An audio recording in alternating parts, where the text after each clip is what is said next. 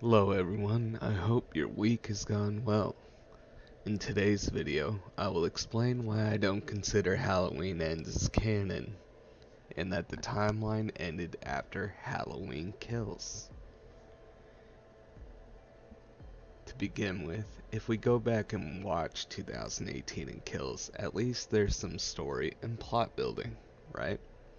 Mainly in 2018 for the plot building. 2018 in Kills had character development that is noticeable and appreciated. Look at uh,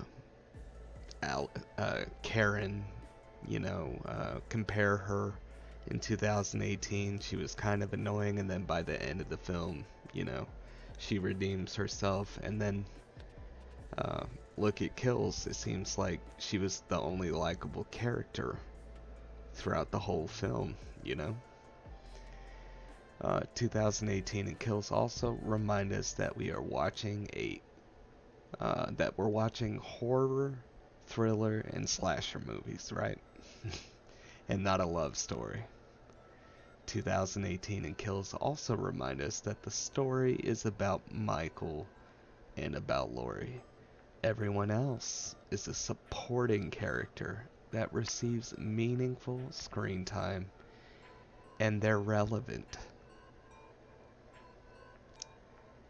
2018 was about what a psychopath like Michael would do if he was somehow freed from the state's custody again, even after being locked up for 40 years. Or however long it was. I think it was 40 years, yeah. Anyway, he does what he's good at, and no one is shocked. Kills is about Michael's wrath taken to the next level and wanting his revenge.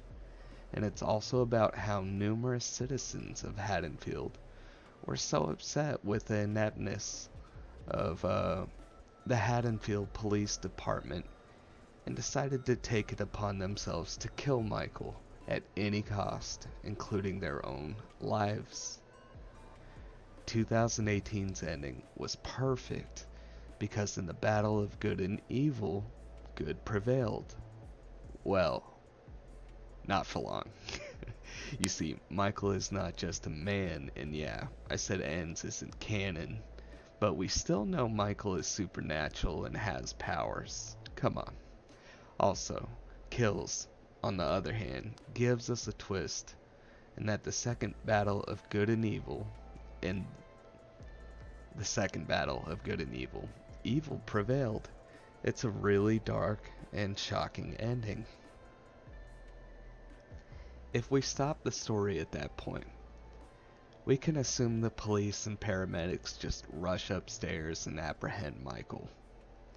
Michael would end up surrendering as he has no other option, and he got what he wanted, which was a night of doing what he does best, and also returning home to look out Judah's window once more.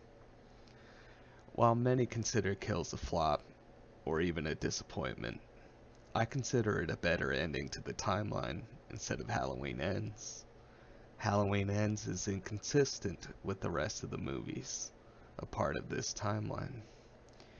The character development is trash in Halloween Ends. The love story was painful and unbelievably awful. The story had little to do with Michael Myers or Laurie, and instead it was primarily a rip-off of Carrie, to a degree, and even the Joker, and that sometimes people can be pushed far enough to their breaking points where they may do awful things. Yeah. I guess David Gordon Green forgot what the name of the franchise was and decided Michael's time and relevance is fading, and that we needed someone to take on the mantle. Oh wait, David Gordon Green had Corey killed by the end of Halloween Ends. So, what was the point of having him be the focus of the damn movie, only for you to kill him off?